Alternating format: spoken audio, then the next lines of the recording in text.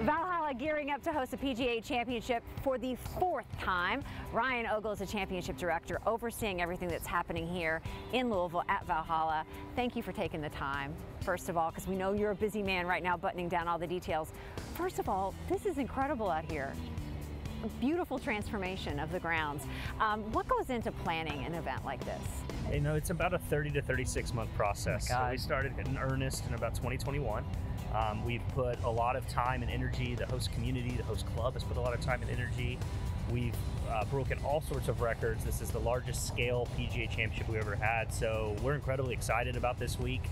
We're thankful to have this opportunity. It's shaping up to be an awesome week here in Louisville.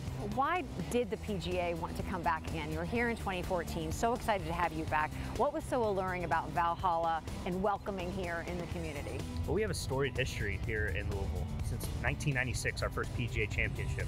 As you mentioned, it's the 4th time we're hosting, but it's the 7th time we've had a spectator event here with the Ryder Cup and our senior PGAs. Louisville is a great host community, and Valhalla is a great championship course. It starts with the golf course. Test the best players in the world that does that. Second, can you get the support you need? And we've seen that from the corporate community, tickets, volunteers, and then, you know, what is the infrastructure needs? Valhalla checks all those boxes. So we've done everything possible to host an incredible event.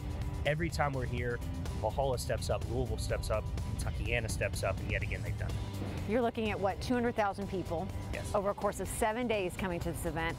How do you go about making sure that it's fun for everybody here, but also safe? Yeah, I mean, the guest experience is something we think about for a long time. From the moment they get in their car, the parking, the experience to get to the golf course when you're here. The thing we're most excited about is our tickets now are food inclusive. So they include food and non-alcoholic beverage. So the customer experience of not having to get your wallet out every time, you go to a concession, grab what you need. It's something we love to do. We have more fan activations, things where they can get a PGA professional giving coaching tips on their swings. They can come check out things with our partners. We really try to make sure it's a great experience. And oh, by the way, you can watch the strongest field and the best players in the world competing on an amazing setting. Incredible players. You have what, PGA champion Koepka coming back, Tiger Woods. We're all excited to see, of course, Justin Thomas. Who are you excited to see? I'm excited to see Tiger. I'm a big Tiger fan. Rory, who won here in 2014, you know, he hasn't won in 10 years. Could this be the chance? You know, he kind of comes back to his glory of major championship golf. But the local favorite, JT, I know is going to get a lot of excitement. When you are putting something, when you are planning an event like this, how have things changed from the last time the PGA planned this event here and in general? Because it just feels like, I mean, just even looking around, you keep saying the word experience. It is a different experience these days to go and watch a golf tournament. Yeah, the scale first and foremost is the biggest change. We're over 700,000 square feet of temporary flooring, over 285 tents are on property. It's double what we had in 2014, so that's the biggest.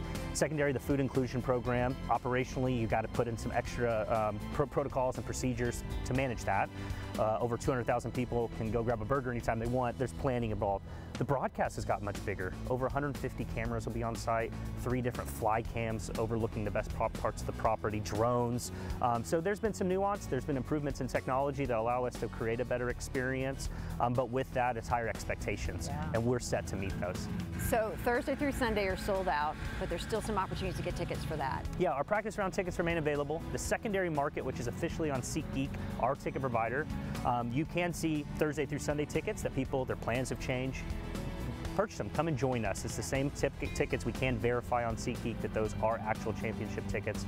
Encourage everyone to go to PGAChampionship.com. Tell you can't beat those all-inclusive tickets though. That's the way to go. How do you get your hands on those? All of our tickets are all-inclusive, and then with every ticketed adult, a junior, age 15 and under, can get in the gates for free. So a family of 4 can buy 2 tickets, bring their kids out, food and drink are included. It's a great day, maybe buy a t-shirt or 2 in the merch shop. Now you mentioned too, this has kind of been one for the record books. You're seeing a lot of interest and support, and especially support from the Commonwealth of Kentucky for this event.